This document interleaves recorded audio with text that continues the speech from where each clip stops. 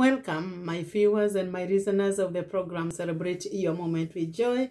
I'm your presenter, Pastor Florence Minor, all the way from Minnesota, USA. I am so much grateful this day. Being the 15th day of the month of November, we have come to the half of the month. We are on the mid-month of November, which is always known the Thanksgiving month. And for me and for my family, it's a double Thanksgiving. I did not even know about the Thanksgiving in America, but I want to thank God that one of our family members stepped in the right of the United States of America on the month of November. So it's very significant. Today's, oh God, message, it's very interesting. And this is the title. When age is not an issue, when God wants to use you. When age is not an issue, when God wants to use you. My words of reference will be from the book of Joshua, chapter 14, verses 6 to verse 11. And I'll be reading, actually I'm going to read up to verse 12 from New King James Version in Jesus' name. And in actual fact, this message has been ringing in me, and it was provoked after I went to KCUC and Reverend David Stewart was preaching, and the title of the message was Against All Odds. And so, when age is not an issue, when God wants to use you, I hope you can be able to get that very well. And I know God will bless us. First, we are going to start with a word of prayer, but I would like you to hold on to your Bible. I wish you could have the hard copy instead of the electronic, but nevertheless, whichever you be using. And let's pray. Father, in the name of Jesus, I want to thank you for who you are and what you mean in my life. I want to thank you for what you mean in the life of my viewer and my listener. As they listen to this message, may it resonate with their lives, dear Father, and the reasons they could be giving. Not only age, even when our status or the necessary is hindrance, may we know that Lord God Almighty, it calls for those people who knows who you are.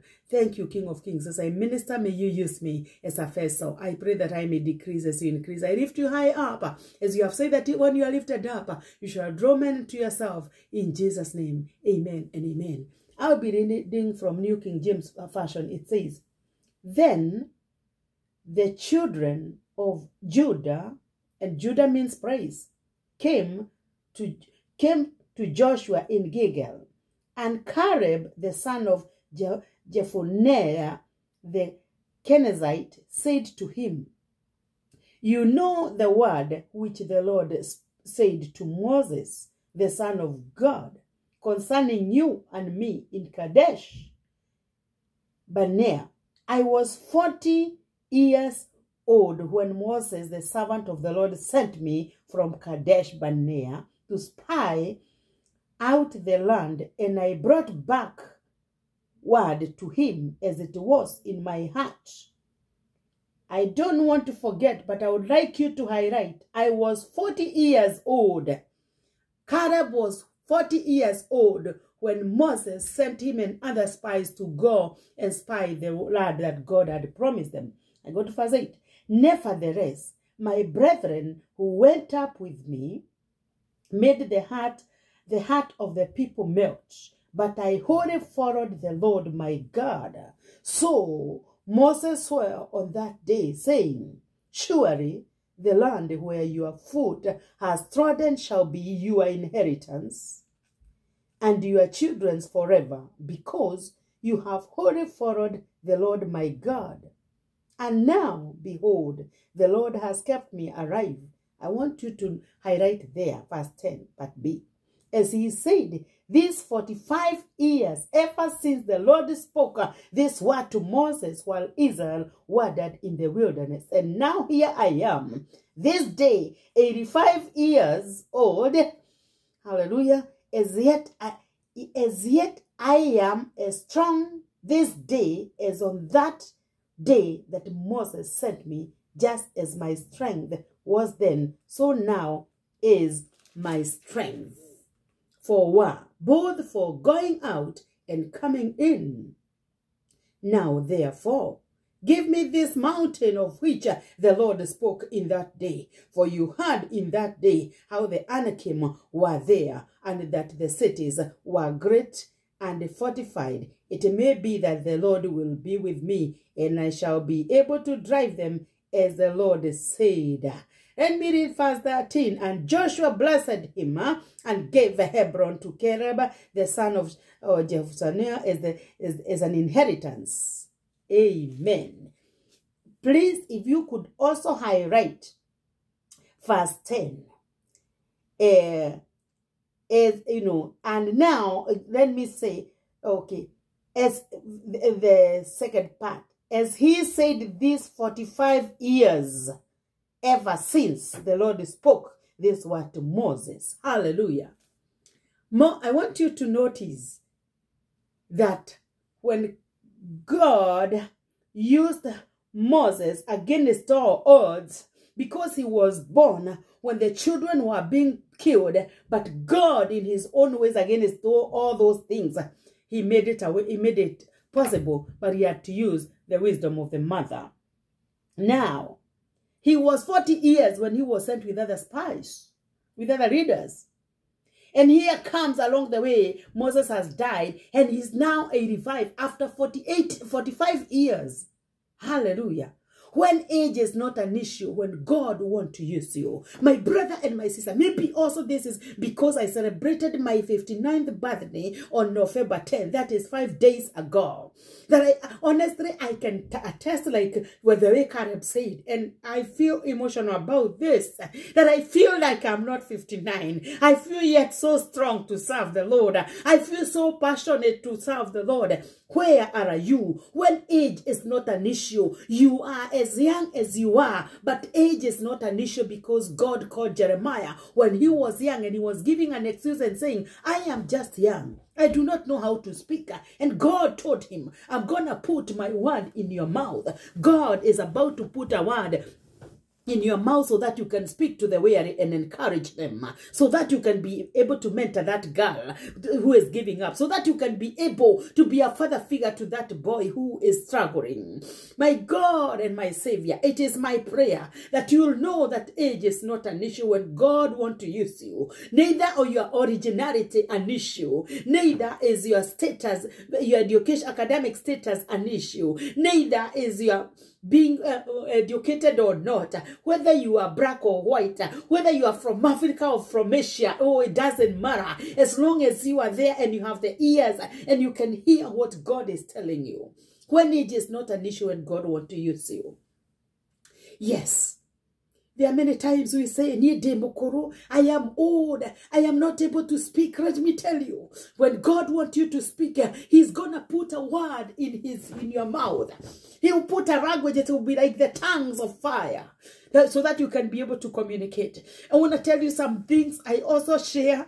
And later on, I listen to these messages and I feel, God, is this me who shared these messages? Because they come to me new. They come to me in a deeper revelation and in a newer revelation. You are there. You could be young. You could be old. You could be middle class. But age is not an issue when God wants to use you.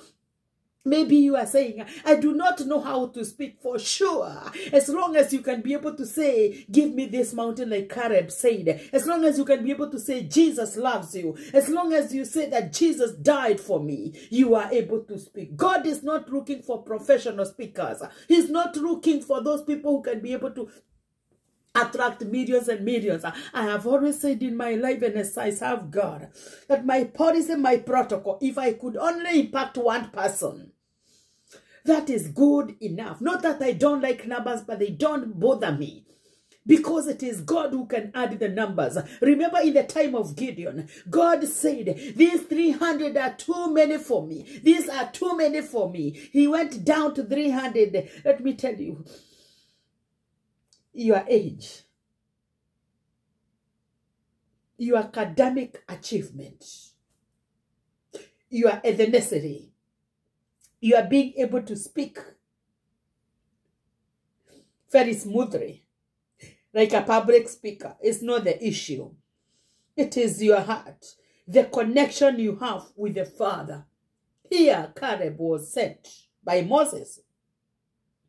He was not sent alone. Most of the time, when God is speaking, he's speaking to us when we are in a multitude, but he's speaking to you alone. Caleb was sent with other men who were readers. They were not just mere men. And they went to spy the land, and for sure they saw the land was good. Not only did they see it was good, they saw it was good, and they came with the evidence of the goodness of the land and the productivity of the land. They came with the samples of the fruits, the grapes, and all those kind of things. And they came and said, oh, we went there, and the land is good. It flows with milk and honey. And the cities there are fortified. But the people who live there, they are huge. They are like giants. And in our eyes, we saw ourselves like grasshoppers. My brother and my sister. Oh, let me talk to our immigrant brethren. You are here. Maybe you are in the UK. Maybe you are in the US like I am. Maybe you are in India. Maybe you are in Canada. And there was a time that you used to cry to God that if I go to that place, I will serve God. And here you came and you realize, my God, they say I have an accent. Let me tell you, your accent is your identification, DNA, and uniqueness. Did you hear that? Don't worry. Your accent identifies who you are because you are unique. It's a high time we realize that God is taking us on a journey. And as he takes us on a journey, Isaiah chapter 40 is being fulfilled. That they that wait upon the Lord shall renew their strength. They shall mount up with wings like eagles. They shall run and not be weary. This is what happened to Caleb. He was sent when he was 40 years. I want to thank God that I came here when I was slightly over 40.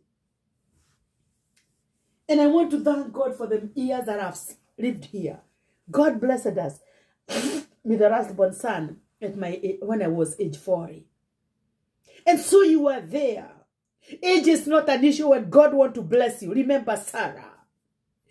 But I want you to focus mostly on serving the Lord. And you're telling me I don't have a church. What do you consider to be a church? As the man of God has been reminding us, Dr. JJ, of Priesthood Fellowship Church in Kenya. Church is not an essential, we have come to realize, because if crabs can be opened many hours and churches only around 2 hours, what are you telling us? You don't need to have a building so that you can serve God. You can serve God when you are seated in your house because the technology is here. And you tell me, I don't know about technology. I am with you there. Let me tell you, when God sees the passion and the desire you have, he will make a way. He will make a way. Can I tell you something? For me to go on YouTube, to have a YouTube channel, I did not even know how to put it. Even now, I don't know how to do it. But God had to minister to somebody. And that somebody had to talk to me. And I had it. God bless you, Pastor Damaris. And he had to tell me, Florence, God is using you. You can reach many people. And when the pastor came here, God bless you, Pastor Mkubwa. Celebrate your moment, continue. Oh, your account in heaven is also being recognized. You are in this. Even now when I am downloading songs, you might realize some of them, the way I do it.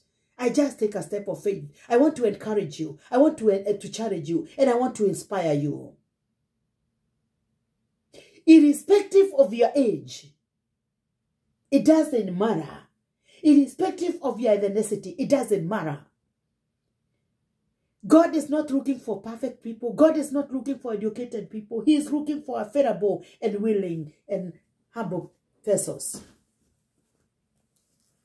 And one of the things I like about Caleb is that He knew who he was. Knowing who we are is what makes the difference as we serve and live for the Lord. And so this day, being the mid-month of November, being Monday evening, I want to encourage you. No matter where you are, no matter who you are, no matter how old you are, no matter how educated you are, no matter how young you are, God is after you, following him wholly, and not just going with the multitude. If Caleb had gone with the multitude when they went to spy the land, he would have also felt like he was a grasshopper. But he realized he did not follow the multitude. Oh, he did not believe the multitude that they were like grasshoppers. He knew he was a chosen person, ordained before birth. My brother, my sister, my fellow immigrant, my fellow women, you've been saying, my husband cannot allow you. It is not your husband that holds the key for the kingdom. It is God. You, husband, you have been saying, my children, my wife. It is not your wife, it's not your children, it's not your family, it's not your job, it's not your employer who holds your kingdom, the keys of the kingdom. It is God. Maybe you are telling me, I may not be able to do the way you do it like you, Pastor Florence. For sure, no, I believe it. You can't do like myself. Because we are unique. We are all gifted differently. And that's why I like when I'm ministered to by the songs. The servant of God, Shiro GP, there's a song she has sung. You can never be like me, and I can never be like you. Be who you are. But remember, God is calling you against all odds, as the message was. You see, now I went. After I left my home church, I went to KCOC. It had to cost me some, distance to drive. The roads were not very friendly driving, but I counted the cost anyway. And I heard the message, and it inspired me. I've been meditating on it. Every time I want to get out of it, the Spirit of God touches the reminder against all odds. Because many people have been bowed by their odds. What they think is odd. Their age is odd. I'm 59 and I'm proud about it.